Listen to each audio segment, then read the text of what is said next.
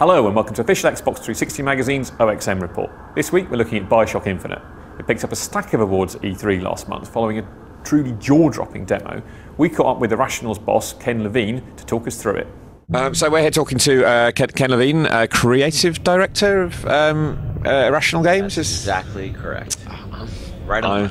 Glad to hear it. Just take a look at Bioshock Infinite, which you're showing again for the first time in a year or so. You kind of introduced the songbird that's chasing after Elizabeth.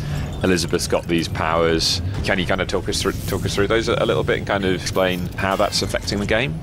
Elizabeth is interesting because she is the narrative driver of the game. I mean, her relationship with Booker is with you as Booker is the narrative heart of the game. But I think at Irrational, we always we don't want the narrative and the gameplay running on separate tracks. We want to integrate those as much as possible. So I think you can tell from the demo what's going on with these tears in the world. You see these, in the world of Columbia, there are these tears that are windows basically to other versions of reality. Well, everybody can see them, but Elizabeth can manipulate them. She's the only one in the world who can do that, and that's why she's so central and so important to this world. And that's why all the factions in the city of Columbia want her, and they think that they're central to their plans. And all she wants is, like what we all want, she wants to control her destiny. She wants to find her way in the world. A young woman, she's been trapped in this tower since she was a little girl. Booker busts her out, and she just wants to control her own life, Her mission, and certainly in the demo here, is to, and throughout the course of the game, is to find a way to get control of her powers and get control of her destiny. And, in terms of what that means for a gameplay perspective, her ability to manipulate these tears is, you'll come into a combat experience, and, your very traditional kind of Bioshock combat experience. Sometimes you have a bunch of enemies, and you've got your weapons in one hand, your powers in the other hand, and you're fighting it out, and you're making all those choices about your powers and your weapons and the environment. And what Elizabeth brings to that experience is that you also see these tears around the world quite often. And you'll see like maybe a turret that's through one of these tears. It doesn't exist in our world. You'll see maybe an access way to another part of a level, which doesn't exist in our world. You'll see a skyline that doesn't exist in our world. You'll see maybe you're fighting the Vox Populi, one faction. You'll see members of an opposing faction that don't exist in our world. And you can choose one of those to bring in. Okay. And you say, I want that one. And then Liz brings that one in. And then she's drained for a while. She can't help you.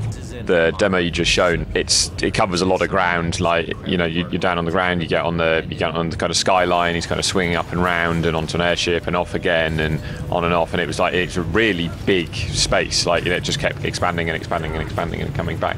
Is it kind of open world thing, or is that just like a very well crafted kind of level? I don't want to present it as like this isn't Red Dead and open. This isn't an open world game.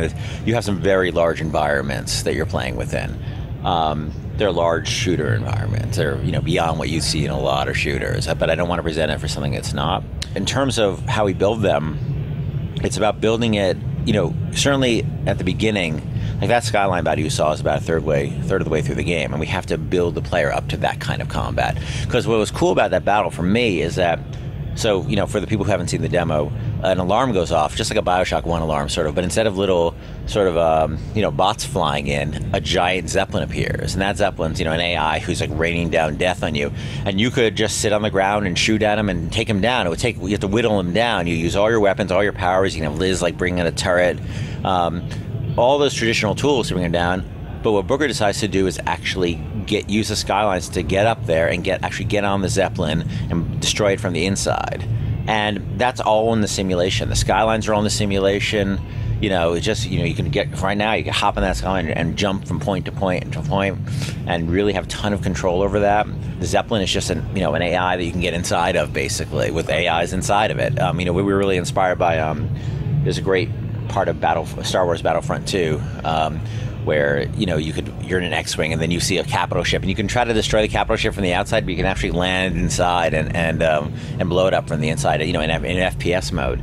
And so I always love that bit, that feeling of having that choice, The nature of the relationship between Booker and Elizabeth seems quite interesting because she has these powers and she doesn't really seem all that vulnerable. Just from what we saw, I mean, he's running around and there's just been everyone's coming at him, and she's got this ability to manipulate tears in reality. She seems basically unstoppable. Just wondering how that works in the game. I mean, it's because we're kind of used to sort of shepherding very weak characters around, and she's very obviously not a weak character. We learned our lesson that shepherding weak characters around is not interesting from a gameplay standpoint, because you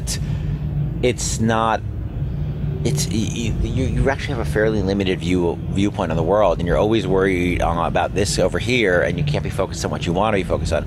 So Elizabeth is additive to your experience. Like, from a narrative standpoint, you have this relationship with her, and that adds a lot. And from a gameplay standpoint, she's there to be your partner and help you, not somebody you don't need to wipe her bum. You're there. She's your partner. She's not somebody you have to like babysit ever. For more on Bioshock Infinite, plus all the other games we saw at the show, check out the new issue of OXM, which goes on sale this week.